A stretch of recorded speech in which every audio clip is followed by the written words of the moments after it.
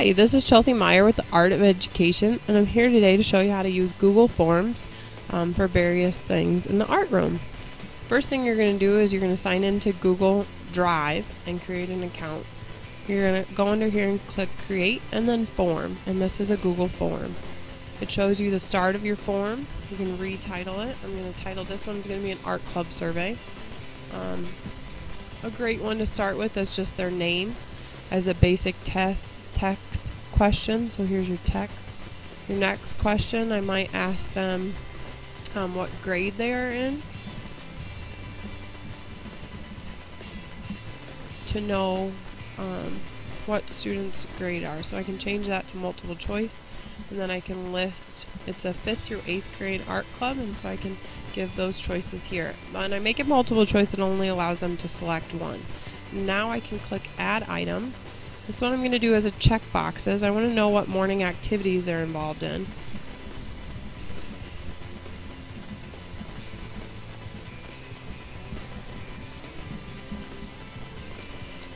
And this allows me to kind of let them know different things that are going on in the morning. It allows me to select the best morning. We have lots of morning events here at the middle school already. Lots of great things happening.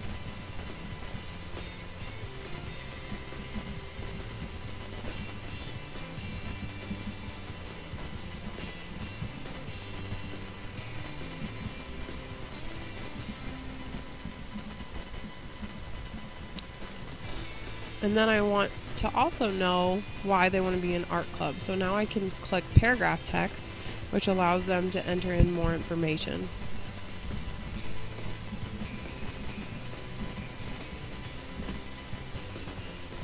And I can click done. If I want to go back and edit a question, I can click edit, and then I can change the question type if I want to, or I can add help text and all sorts of great things with Google Forms. You can also duplicate this question, so I could create the same question.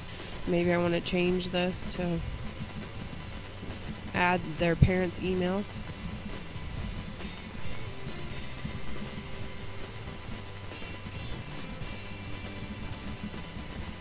And then instead of paragraph text, I'd like this just to be the shorter text, and then I can click done.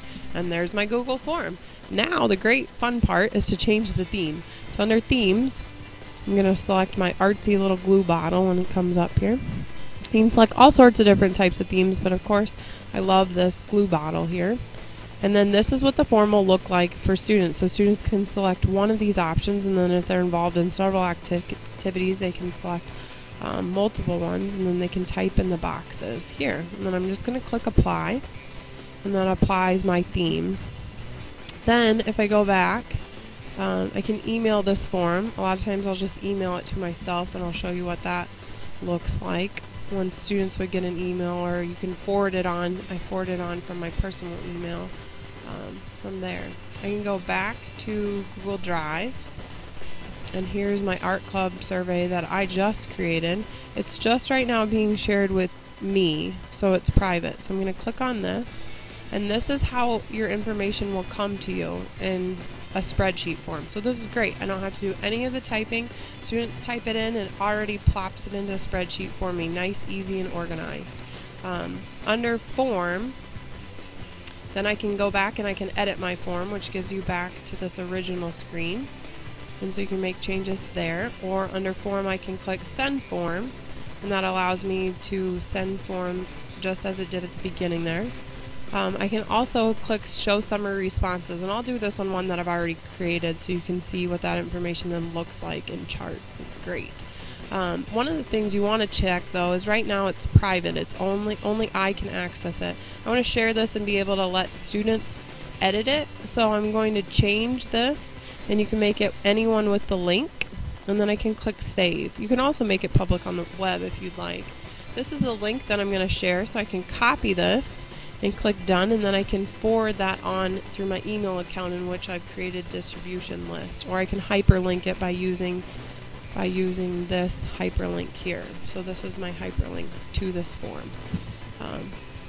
If I go back, this little back arrow here takes you back to Google Drive, and I'll just show you the art club survey that I already created. So here's the art club survey that I already Here under form, you can now see summary responses. This is one of the great reasons on why I love using Google Forms. It allows you to quickly take all the information that you had entered in, and it allows you to see really quickly how many 8th graders you have, how many 7th graders you have, 6th and 5th, and it gives you number amounts as well as percentage. So you could ask students various questions that would be related to the art room, like what's your favorite project or what information did you learn, and you can see their summary responses really quickly in these wonderful bar graphs. Another one that I really wanted to focus on is what they were involved in the morning activities. So it turned out that Monday and Friday mornings were two of the best mornings for me to host art club, and so I'll get the most attendance by using Google Forms. I hope you enjoyed the session, and best of luck using Google Forms. Thanks!